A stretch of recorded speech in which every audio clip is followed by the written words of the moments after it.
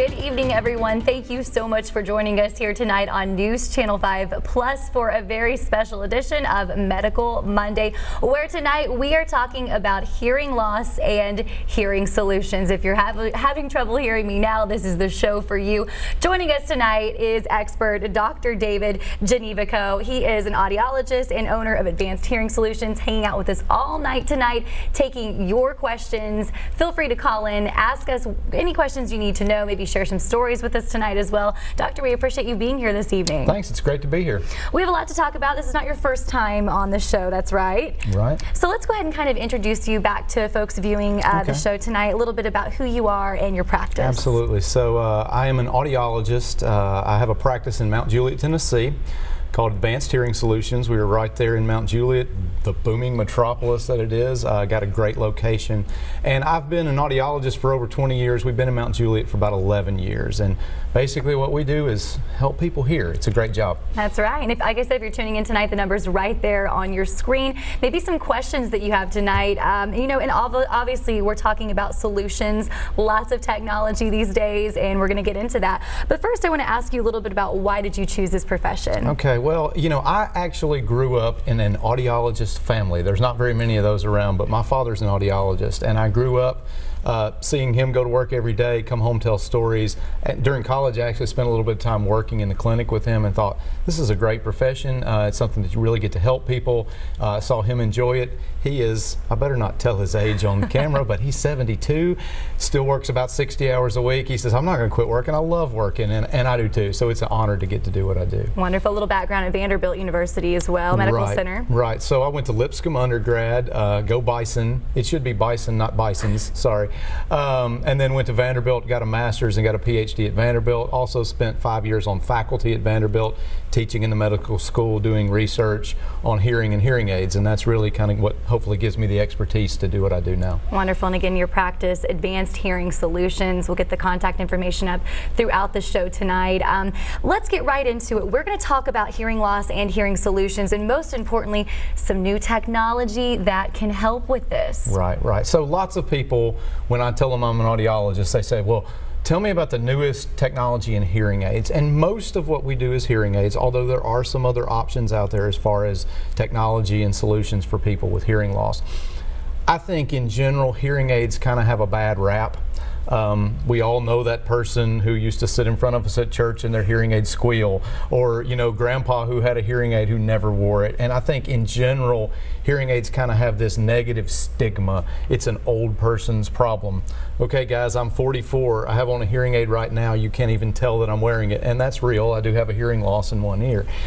The technology, the size, the features, the things that we can do are so far ahead of what I think a lot of people think of when they think of that stigma of a big ugly hearing aid that people wear. Now, I've been with you hanging out now for about 45 minutes before the show started. I did not notice that. I did not notice that. And I can wear, I mean, I wear it all the time, and most people will be like, you don't wear it. Is that fake? Are you just doing that for TV? No, I wear one all the time, but very few people can notice that. So not that size is the biggest concern, but when you can take somebody and help them hear better, and it's something that's cosmetically appealing that nobody really knows that they have, I think that helps them adopt it a lot more easily. And you know, you did just bring up age and the stigma behind, you know, sometimes we think it's someone in elderly age that, you know, experiences hearing loss, but you treat children as well. Absolutely. So we treat from age 0 to 110. I could tell you some stories about the 101, 102-year-olds. I've got great stories, but we don't have time for all those.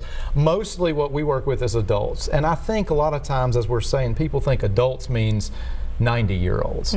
I have lots of patients who are in their 30s and 40s and 50s, even 20s, and their problem is not old age. You know, their problem is not that they've grown old and they've lost their hearing. It's loud noise that they've been around, it's genetics, it's viruses that might have affected them. Some people are just born with less than optimal hearing, and we can do some great things to help those people. So it's not just an older person's problem, but that's a stigma that I think people have a lot. All right.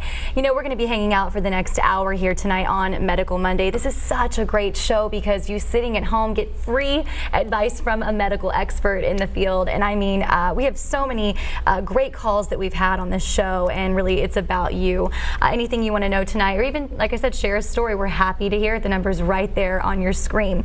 Now let's talk a little bit about what's new in hearing aids. So we've come a long way. Right. So several things that I'll kind of throw out there. One that a lot of people are probably not aware of is we have what are called extended wear hearing aids now.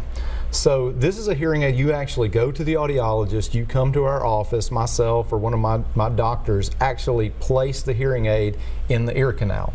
You can't see it at all. I could look in your ear and not see this there. You can shower, you can sleep. It's a great solution for people that just don't want to mess with anything. You don't have to mess with batteries. You wear that for 8 to 10 weeks, and then you come back and get another one. So it is extended wear, almost like extended wear contact lenses. It is a great solution for people playing sports. I have some people, we're talking about aging, you know, I have some people that's the only device they can wear because nobody has to help them put it in. They don't have to, there's no maintenance, they don't have to change batteries. That particular device is called a Lyric. They've been on the market for 4 or 5 years. We've had some really, really good success with that. So long-term wear, never take it off, just come see us every few months and we change it. That sounds just extremely simple and just non-invasive. Wonderful. To me, simple. You'll hear this throughout what we talk about for the next hour. If hearing aids are simple, people do fantastic with them. If it is this constant frustration or constantly having to fiddle with something or mess with something, I think people are a lot less likely to wear them consistently. So that particular device is very easy and simple, and a lot of people like it for that reason. I believe we already have a caller here tonight on line 1. Hi there, what's your question for us this evening? My question is, when you talk loud when you're on the phone or talking to someone, do that mean you got a hearing problem? Well, that's funny. Casey and I were just talking about that. We were. She says she talks loud, but not necessarily. So not necessarily. People have a wide range of volume in their voices. You know, I get accused of talking loud a lot too. I talk to people who can't hear on a regular basis. But no, not necessarily. Now, certainly I think talking loud, speaking loud all the time can be a sign of hearing loss. And the reason is, if I can't hear myself as well, sometimes I will raise my voice a little bit more. I'll tell you a real quick story. Today, just a few hours ago in my office, I had a lady, she has a very significant hearing loss. And she said, everybody is always fussing at me about talking so loud. Well, we got her some hearing aids and are helping her. And she says, now I can tell I really was talking loud, and she's lowered the volume of her voice. And that happens all the time. So it can be a sign of hearing loss, but not necessarily. A lot of us just like to speak loudly. I believe I fall under that category. I constantly feel like I'm talking a little too loud, so I'll work on bringing that down. But that is a great question, and so funny because we were actually just talking about that before the show, because I like to get my free medical advice while you're here too. Might as well. Thank you so much for that call. We really appreciate you tuning in, and thank you for giving us a call. Let's talk about so many different brands of hearing aids out there on the market. It's hard to keep up brands and costs. Let's go into that. Absolutely. So you're going to hear me say this, and you probably won't hear most audiologists tell you this, but I think the brand doesn't matter. And here's why I say that. There are probably, I'm going to say 15 major brands of hearing aids in the U.S. A lot of those are made by some of the same companies, so really 4 or 5 or 6 major companies. They all have really good technology. They all have things, and we can talk more about this, like Bluetooth connectivity, waterproof. We've got a lot that are rechargeable, so there's some really cool things that we can do. But you won't hear me say, well, you need to get brand X and not brand Y, and here's why I say that. How hearing aids work is all about the expertise with which they are fit. You can bring me the best hearing aids in the world, most expensive, top of the line, newest technology, but if I, as the audiologist, am not doing my job right, if I'm not making the correct measurements, if we are not making sure that we're making you hear soft sounds better, but keeping loud sounds under control and controlling background noise and all the reasons that people come to see me, if we're not doing the measurements and doing our job right, you can have some really fantastic, expensive, name brand hearing aids that don't work very well. But the flip side of that is, with appropriate hearing aids, and not necessarily the most expensive, but something that's appropriate for that individual, if they are adjusted and fit appropriately, people can do fantastically with them. So I don't dismiss the technology at all. I think it's great. I can do so much more to help somebody now than I could even 4 or 5 years ago.